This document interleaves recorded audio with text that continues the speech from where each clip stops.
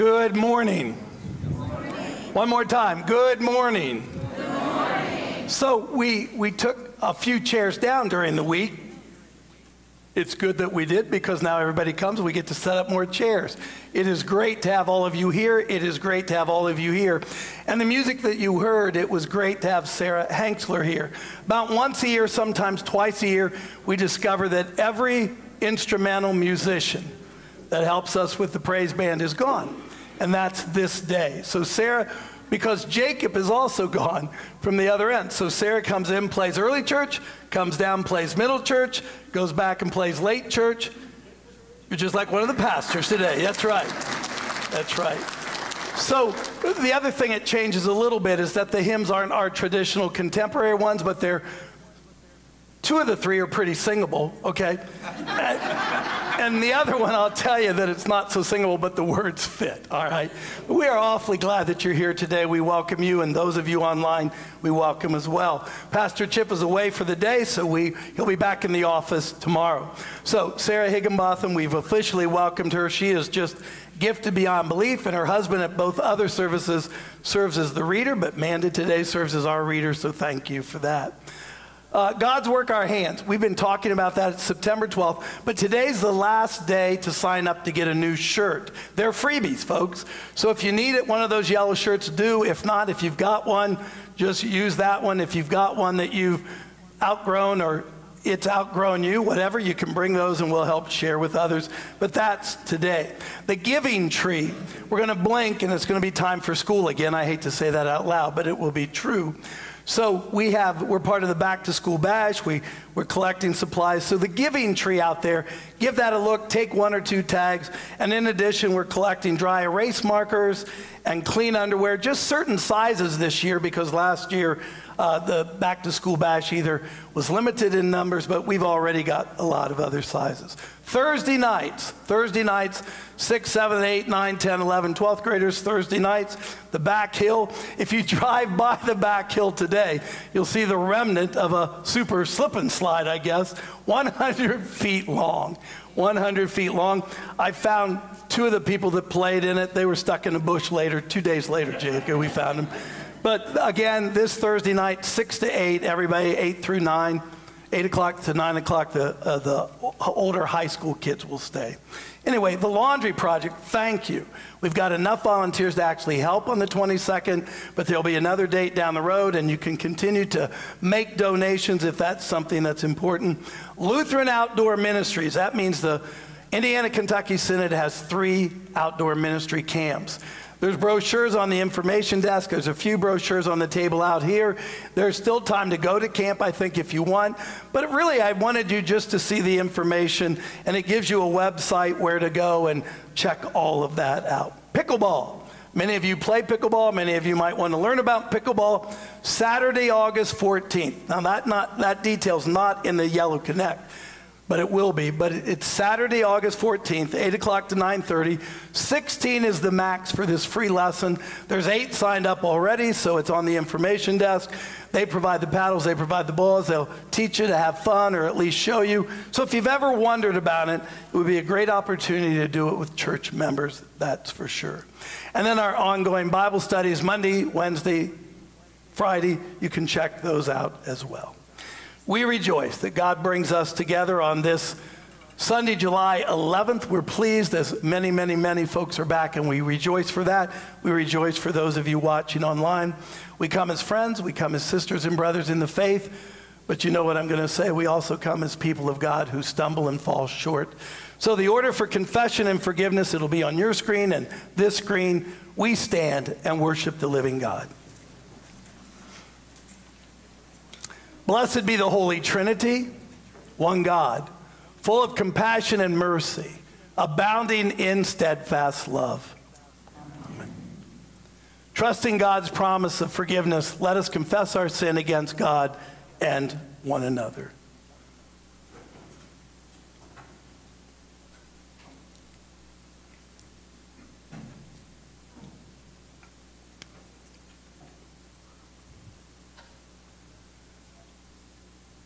Eternal God, our Creator, in you we live and move and have our being. Look upon us, your children, the work of your hands. Forgive us all our offenses and cleanse us from proud thoughts and empty desires. By your grace, draw us near to you, our refuge and our strength. Through Jesus Christ our Lord. Amen. Since we are justified by faith, we have peace with God through our Lord Jesus Christ. God's love has been poured into our hearts through the Holy Spirit given to us. In the mercy of Almighty God, Christ died for us while we were still sinners. And for his sake, God forgives you all your sins. Amen. And before Sarah begins this, I did miss one announcement that was just handed to me on the way in. Zoe Brock, in particular, with other high school girls, trying to begin a group to meet called the Sisterhood of First English. They do meet again tomorrow night. Last minute notice. Any high school young lady from First English or a friend is welcome. They're going to meet at Roscoe's down in the Depot District, 7:30 to 9 o'clock tomorrow night. If you're interested, you're not committing for life, just to check it out. So 7:30 to 9 o'clock tomorrow night, high school girls of First English or any friends they might invite. We continue with the song, This Is My Father's World.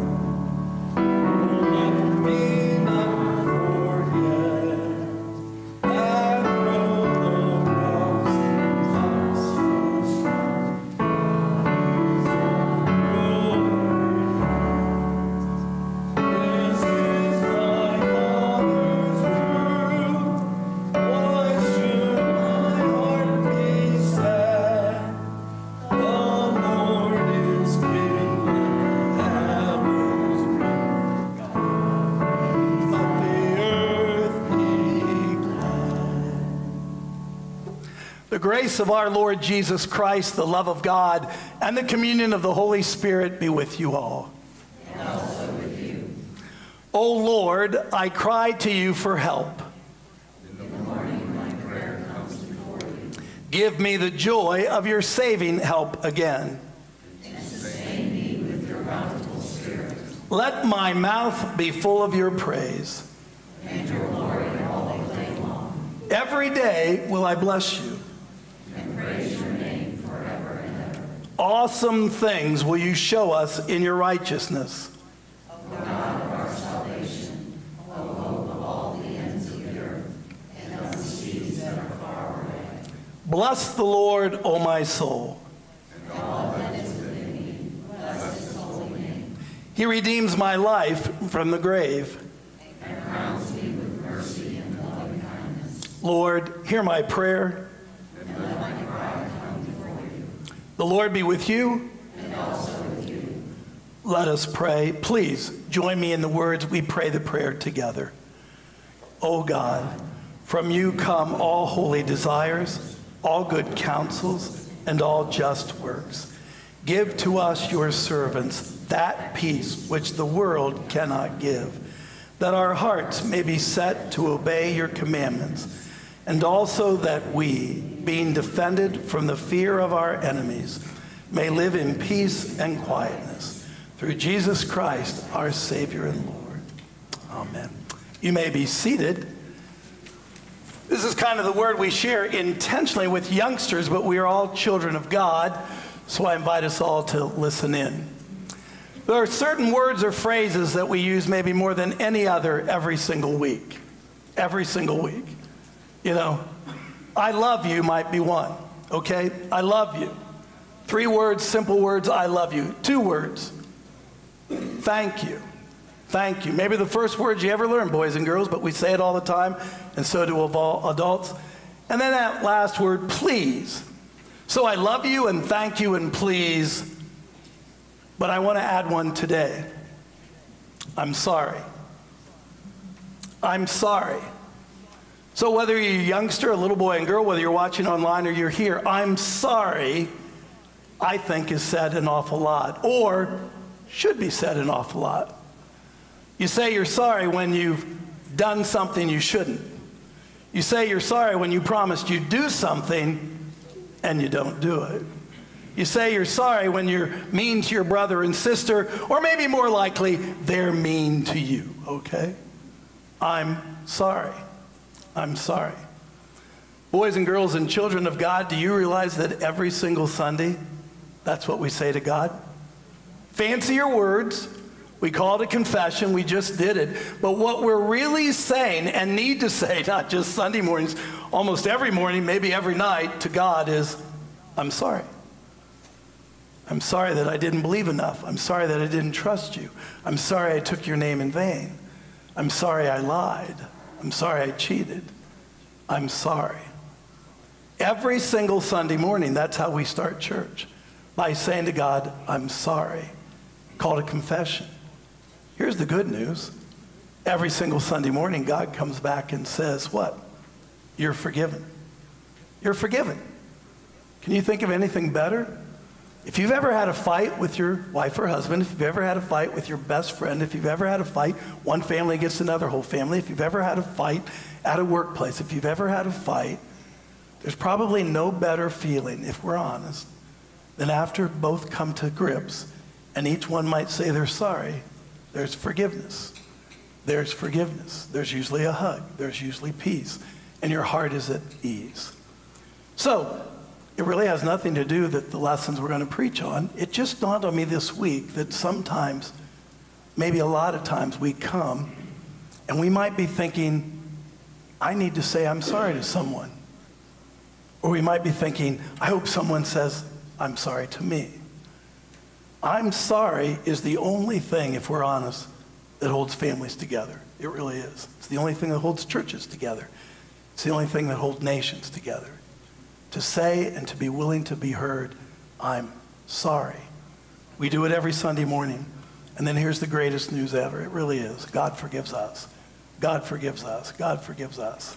Because if you think about it, we surely blow it sometimes. Okay, we really do. We goof it up with our families. But we blow it probably more times with God. And if God is willing to forgive us, then we ought to be willing to forgive each other. Maybe today, maybe this week, it's just a word that says to you, go to someone, if you should, and say, I'm sorry. Let's pray. Hello, God. Thank you for loving us. Thank you for forgiving us. We're sorry that we sin against you. And we are happy you forgive us. We love you, God. Amen. Amen. We continue with our readings.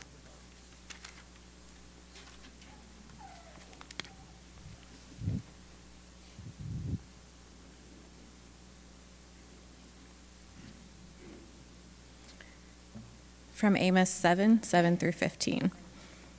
This is what he showed me. The Lord was standing beside a wall built with a plumb line in his hand. And the Lord said to me, Amos, what do you see? And I said, a plumb line. Then the Lord said, See, I am setting a plumb line in the midst of my people Israel. I will never again pass them by. The high places of Isaac shall be made desolate, and the sanctuaries of Israel shall be laid waste. And I will rise against the house of Jeroboam with the sword. Then Amaziah, the priest of Bethel, sent to King Jeroboam of Israel, saying, Amos has conspired against you in the very center of the house of Israel. The land is not able to bear all his words. For thus Amos has said, Jeroboam shall die by the sword, and Israel must go into exile away from his land. And Amaziah said to Amos, O seer, go, flee away to the land of Judah, earn your bread there, and prophesy there. But never again prophesy at Bethel, for it is the king's sanctuary, and it is a temple of the kingdom. Then Amos answered Amaziah, I am no prophet, nor a prophet's son, but I am a herdsman and a dresser of sycamore trees. And the Lord took me from following the flock, and the Lord said to me, Go, prophesy for my people Israel. The word of the Lord. From Ephesians 1, 3 through 14. Blessed be the God and Father of our Lord Jesus Christ, who has blessed us in Christ with every spiritual blessing in the heavenly places, just as he chose us in Christ before the foundation of the world to be holy and blameless before him in love. He destined us for adoption as his children through Jesus Christ, according to the good pleasure of his will, to the praise of his glorious grace that he freely bestowed on us in the Beloved. In him we have redemption through his blood, the forgiveness of our trespasses, according to the riches of his grace that he lavished on us. With all wisdom and insight he has made known to us the mystery of his will, according to his good pleasure that he set forth in Christ, as a plan for the fullness of time, to gather up all things in him, things in heaven and things on earth. In Christ we have also obtained an inheritance, having been destined according to the purpose of him who accomplishes all things according to his counsel and will, so that we who were the first to set our hope on Christ might live for the praise of his glory. In him you also, when you had heard the word of truth, the gospel of your salvation, and had believed in him, were marked with the seal of the promised Holy Spirit. This is the pledge of our inheritance toward redemption as God's own people, to the praise of his glory. The word of the Lord. Please stand for the reading of the gospel.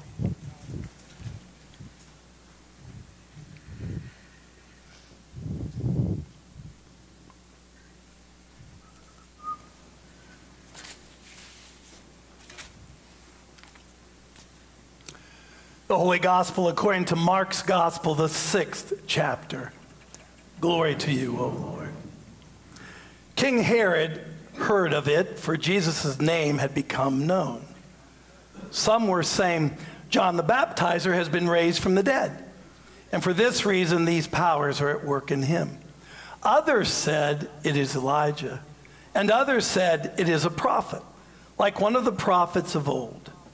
But when Herod heard of it, he said, John, whom I beheaded, has been raised. For Herod himself had sent men who arrested John, bound him and put him in prison on account of Herodias, his brother Philip's wife, because Herod had married her. For John had been telling Herod, it is not lawful for you to have your brother's wife. And Herodias had a grudge against him and wanted to kill him, but she could not. For Herod feared John, knowing that he was a righteous and holy man, and he protected him. When he heard him, he was greatly perplexed, and yet he liked to listen to him. But an opportunity came when Herod on his birthday gave a banquet for his courtiers and officers and for the leaders of Galilee. When his daughter Herodias came in and danced, she pleased Herod and his guests. And the king said to the girl, ask me for whatever you wish, and I will give it. And he solemnly swore to her, whatever you ask me, I will give you, even half of my kingdom. She went out and said to her mother, what should I ask for? She replied, the head of John the Baptizer. Immediately she rushed back to the king and requested, I want you to give me at once the head of John the Baptist on a platter. The king was deeply grieved. Yet out of regard for his oaths and for the guests, he did not want to refuse her. Immediately the king sent a soldier of the guard with orders to bring John's head. He went and beheaded him in the prison, brought his head on a platter, and gave it to the girl. Then the girl gave it to her mother. When his disciples heard about it, they came and took his body and laid it in a tomb. The gospel of the Lord. Praise to you, O Christ. You may be seated.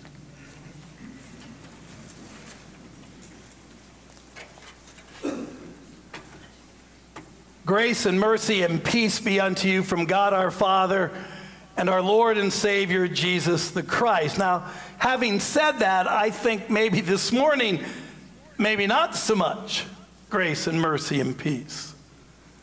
Verses 27 and 28, in case somehow you missed that.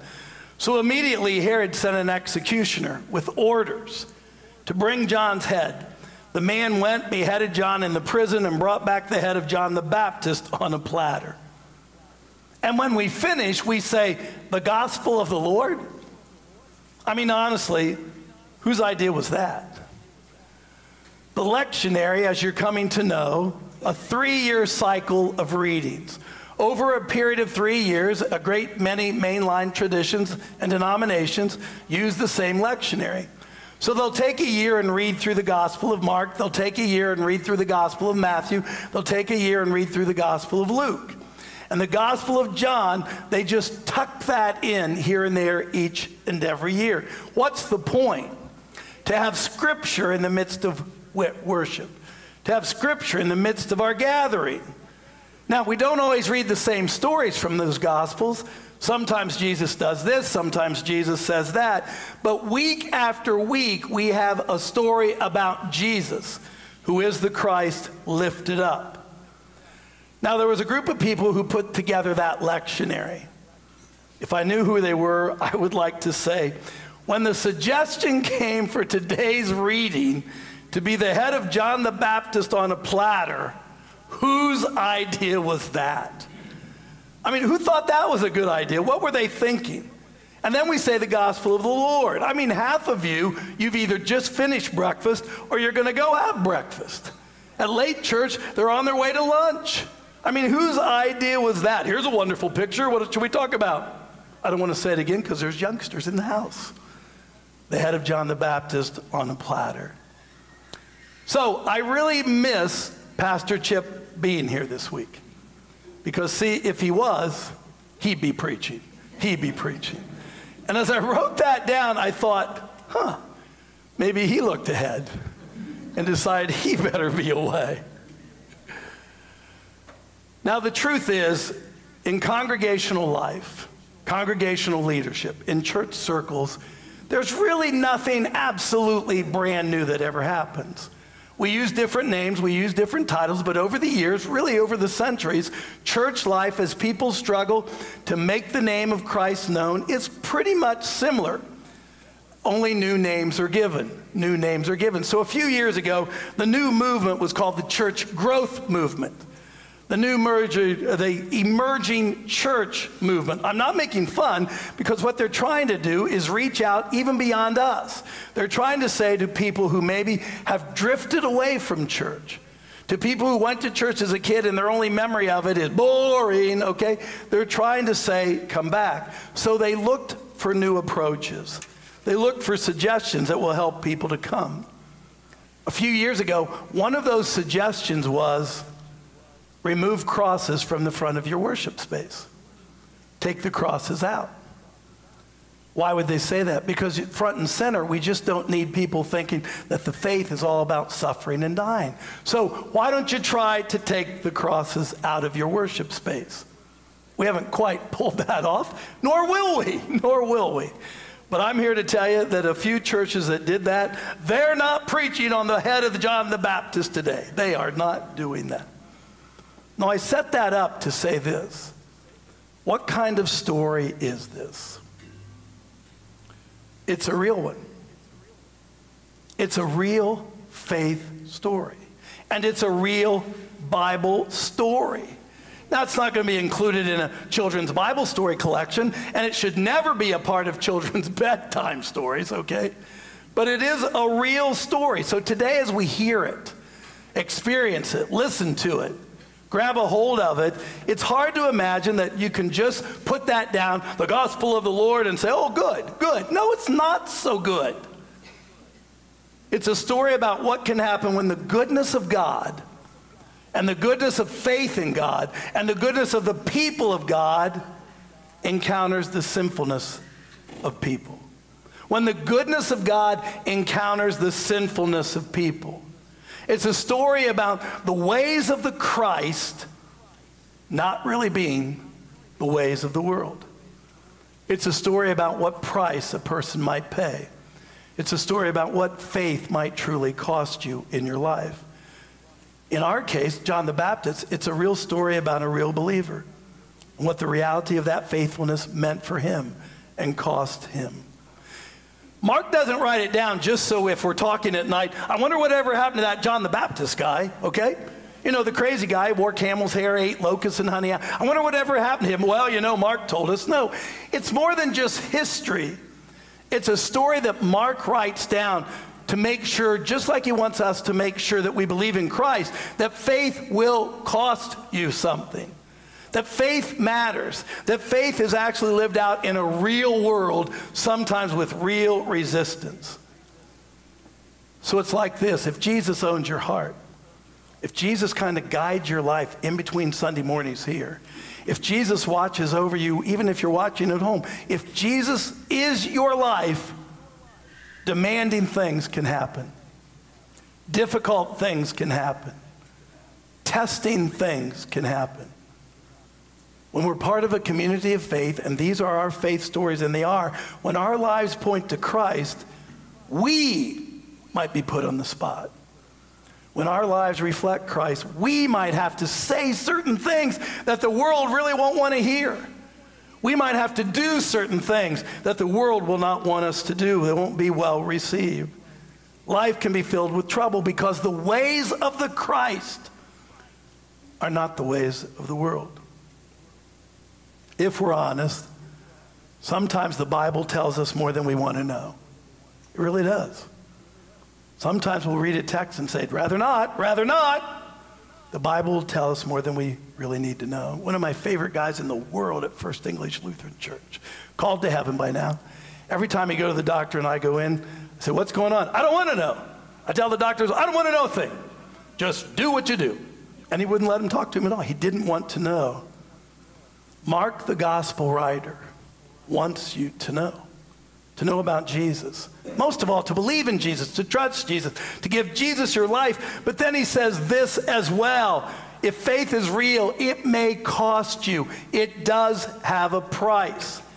If people could tell that you honestly love Jesus the rest of the week, that you honestly reflect Jesus, and I don't mean standing down in the corner holding up a sign, but just who you are reflects the love of Jesus with your words, it's honest. Sometimes people look down on you. Sometimes behind your back, they'll poke fun of you. Oh, you're one of those goody-goodies. You're those self-righteous people that think you're better than everybody else. I doubt, living where we do, that it will ever be as drastic as John the Baptist. But it will cost us something. Because there is resistance to the faith. The Old Testament reading from Amos, already resistance to God's people. Resistance to God's teaching. Amos wasn't a prophet. He was a herdsman, a dresser of sycamore trees. He was just a regular person, but God calls him to go to that nation and proclaim, you're not living as you should. He goes into their temple and stands up and says, this is going to happen. You're going to be driven out of the land, Judah. You're going to pay a price. And the prophets of that temple go to their king and say, get him out of here. Get him out of here. The land cannot bear his words. Because his words were, it's God's ways are not the ways of this world.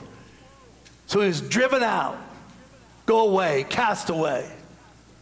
Then Herod's story, most of you know it sort of by memory. Herod was fascinated with John the Baptist. He actually protected him oftentimes. It says that he couldn't really understand him, but he liked to listen to him. But he was cautious because he knew that John the Baptist was saying, this marriage you have isn't right, you shouldn't have that. Herodias, his wife, hated that. So she wanted to get John the Baptist, but she couldn't work through her husband. So here comes this strange and terrible party, dancing. What are you going to ask for? You could ask for half of the kingdom, the Bible says. And instead, the head of John the Baptist. What's that about? It's about letting us know that faith can cost us. That faith has a price. The ways of God are not the ways of the world. Now, right there where you're tempted to say, got it, got it, got it, get this. Remember this, trust this. The real gospel today, as far as the good news, comes from that letter to Ephesians. Now, when Lutherans think about Ephesians, we think chapter 2. Saved by grace, not our own doing, gift from God. But these verses in chapter 1, I'm here to tell you, go down and sneak up a folder from the traditional worship and take it home and put it on your mirror in the bathroom because they are really, really good words. Chapter 1 reminds us of this. Never does God ask us for something before he gifts us something. Remember this, trust this, believe this. The cost of our faith never comes before the promise. The cost of our faith never comes before the grace. The cost of our faith never comes before the prize and the treasure of the kingdom of God. That letter from Ephesians is just filled with such good words. Verse 4, God chose us in Jesus. Verse 5, God destined us for adoption. Verse 7, in Christ we have redemption through his blood. We have forgiveness for our sins. We have the riches of his grace. Verse 13, we are marked with the seal of the promise of the Holy Spirit. Ephesians is filled with God's promise. I mean, listen to those three phrases. Redemption in his blood. Whatever that might mean to you, it means we're saved by God's grace. Inheritance in heaven because of that grace. Forgiveness of our sins, which holds marriages and churches and congregations and communities, and we would pray even nations together. We would pray even that together. Blameless in his sight because of God's grace.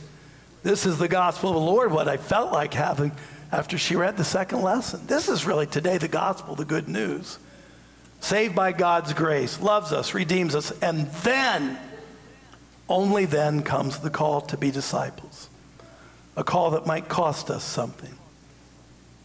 If we're honest, sitting in this fellowship hall, pretty likely not going to cost us our lives, but if we're honest, it probably would surprise you how many folks still in this world, it does threaten their lives. We don't give that much thought anymore. But countless places where to be a Christian, you literally are risking your life. We're glad that that's probably not the case here. But it still might cost you what I would say, your life. Because those verses that say, you live when you lose your life, you live when you live for others, those are the verses that are the heart and soul here. If your life is only about yourself, if your life is only about your own, if your life is all about what you want, that's not the life that Christ wants. Our faith requires of us to lose our life, to give up part of ourselves for the love of others, to serve the ways and the promises of Jesus, to be about Jesus. Why? Because the kingdom is still at work. There's got to be times you watch the news and think, can't be. No, the kingdom is still at work. And God wants us to be doing part of that work. He's made that clear. Not just to be watchers, not just to be listeners, not just to be once a week come and sit in the fellowship hall worshipers, but to be believers. So, the specifics of your life are so specific. The specifics of my life are different. I'm not going to throw out 15 different things that should happen. But think about it this way. If the ways of the Christ are different than the ways of the world, then certain jokes for people of God shouldn't work. Certain language for people of God shouldn't work. Certain actions can no longer be our actions. But flip that around. If someone says, oh, you do the church thing, yes, I do. Now, you don't have to bowl them over. But don't be embarrassed about that because Christ is your life. If a friend's in difficulty, even if it's awkward, you speak up or you speak out or you go running simply to help. Why? Because we have the promises of God that far outweigh any promises of this life. In Matthew chapter 11, verse 11, and in Luke chapter 7, verse 28, Matthew 11:11, Luke 7:28, the Bible tells us there is absolutely no one born of human greater than John the Baptist. Only person greater than John the Baptist is Jesus. Matthew 11:11, Luke 7:28. No one greater than John the Baptist. And his greatness came in witnessing, in serving, and today we know, into the point of dying for Jesus the Christ. We're not John the Baptist. We don't need to eat locusts and honey and wear camel's hair. Most likely not going to lose our heads. But every need for faithfulness is still ours. To each day, try to be faithful. Each week. This day, this week. Each day, all days. To be strong, to be faithful, to be disciples. To be people of God. To be strong, to be faithful, to be disciples. To be people of God. Because, first and foremost, God is faithful to us. Because, first and foremost, God gives us life. Because, first and foremost, we have the promise of life to come. We ought to live for Christ because Christ gives us life. So we just do our best, and God will do the rest. Amen. The song that we're going to sing, probably you haven't sung it before, or at least a few times. The tune is somewhat familiar. I choose it because, as the slides will come up, on the second series of slides, let righteousness roll on, as others' cares we heed, an ever-flowing stream of faith translated into deed. 3 verses of a song that really remind us to be faithful, to be disciples. We stand, we sing it together.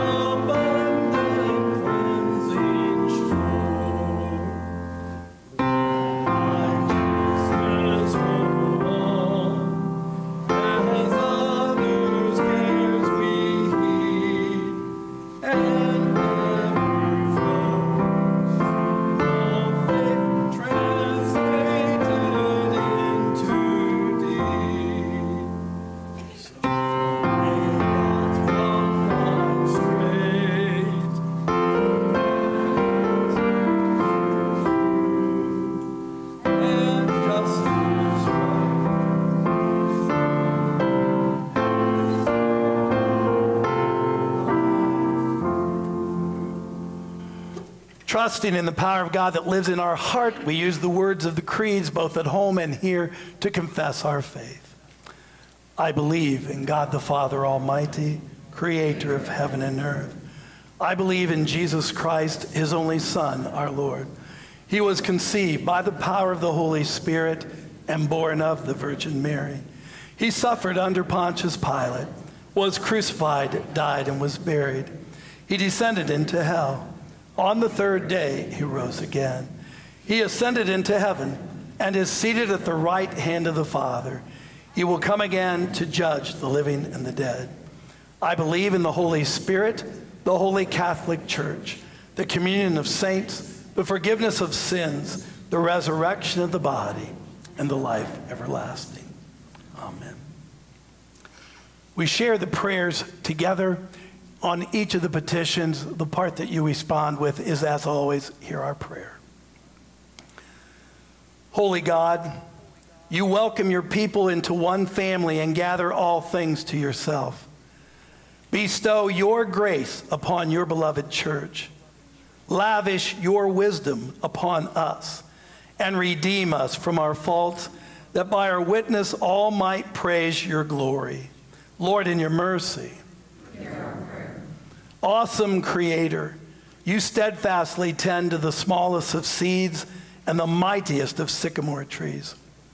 Spring up green growth from the earth. Nourish the growth of fruit, grain, and other crops, and bless the work of farmers and laborers. Lord, in your mercy. Merciful God, turn the ears of those who are in power to the voices of prophets in our own day. Protect those who speak difficult truths when it is risky to do so. Lord, in your mercy. God of strength, you are near to those who endure difficulty. Comfort all who are dealing with adversity, be that sorrow and grief, be that tragedy and heartache, be that illness and suffering, be that harshness and hurt. Pour forth your care and goodness upon us all, Lord, in your mercy. God of love, we pray for this holy house and all who worship here in person and online. We pray especially for one another, giving thanks for the fellowship we share in the work of the kingdom. Strengthen us in this upcoming week to be your people and to share the good news of your grace and love. Lord, in your mercy. We thank you, O God, for the promises of a purposeful life in this earthly journey and for the promise of life to come in the fullness of the kingdom. We are your children, O Lord, and we rejoice for the assurance of your continual presence in our lives. Lord, in your mercy. We lift our prayers to you, O God, trusting in your abiding grace. The peace of the Lord be with you always. We share God's peace kind of from a distance still, but so good to have so many of you back. Peace of the Lord. God's peace be with you online, that's for sure.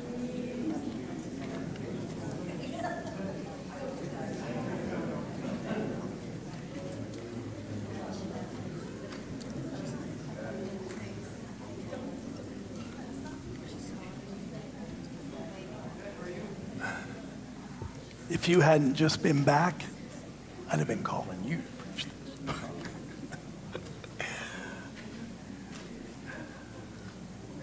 For all of the time that we've changed some of our worship practices, which means passing the offering plate and all of that, we continue to offer an offering prayer, which reminds us that everything we have is a gift from God, the generosity of many of you sharing your gifts with this church, and the reality that offering is really an act of worship.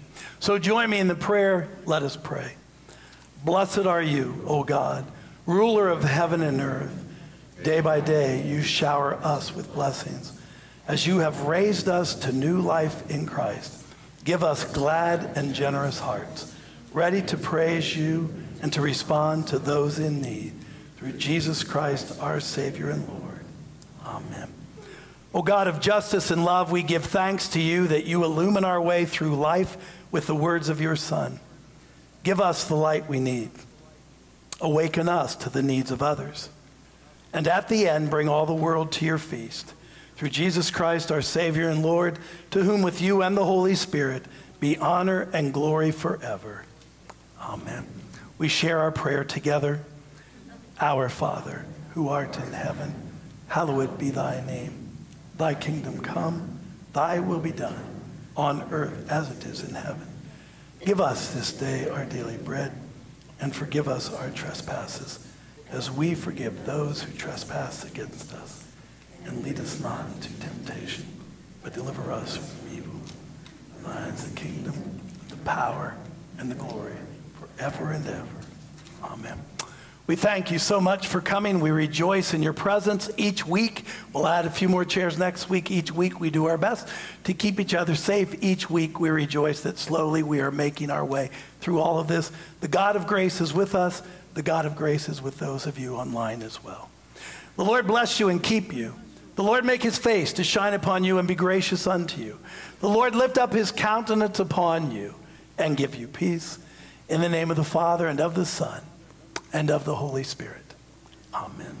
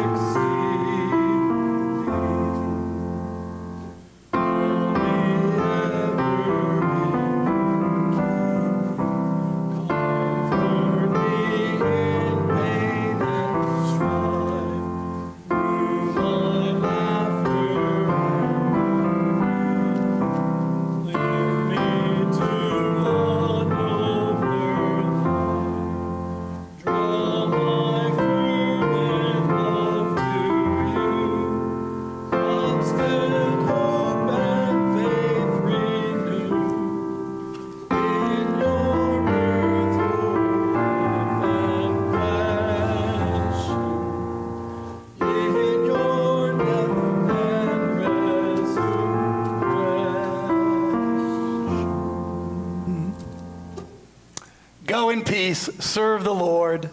Thanks be to God.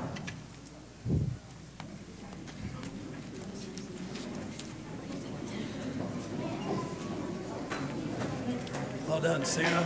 Well done, Sarah. No, the chairs stay, ladies and gentlemen. The chairs stay.